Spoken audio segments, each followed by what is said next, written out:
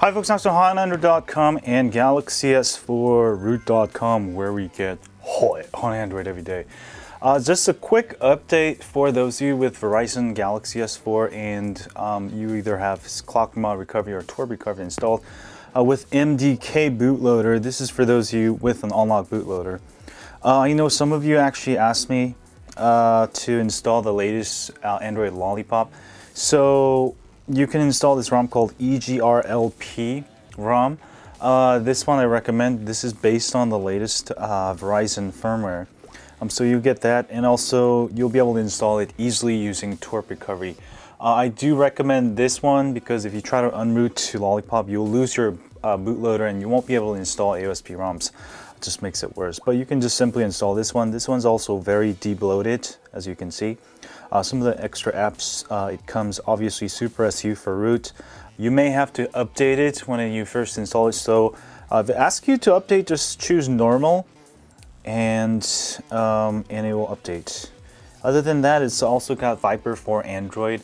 This one actually is slightly modded. It's not completely stock. It also has Hydra Max custom kernel. It doesn't have any overclocking, but it seems to get pretty good battery life and performance. Also comes with kernel tweaker app. You can go ahead and use Viper for Android for tweaking your sound. Mobile hotspot seems to be working out of the box for me, at least. And I have grandfathered a limited plan. So it should work for most of you guys, I think. Other than that, that's pretty much it. Definitely check it out. Pretty good ROM.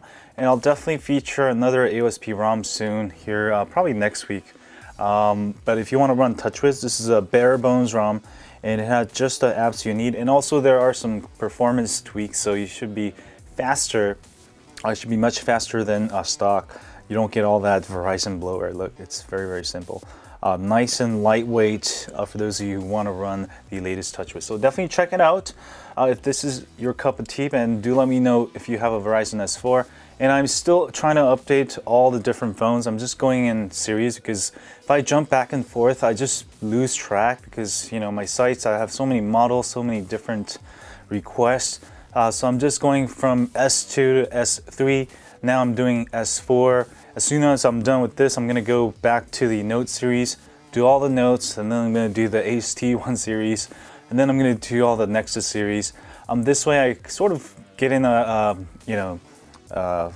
habit of a schedule, so you guys can get some ROM updates for those of you waiting on me. Anyway, definitely check it out, and I have more ROMs coming for the S4, obviously. Today is the S4 day, and of course, camera should be working just fine. And it's updating camera firmware, but that should be fine. Anyway, I'll see you guys soon. As always, I'll stay on Android.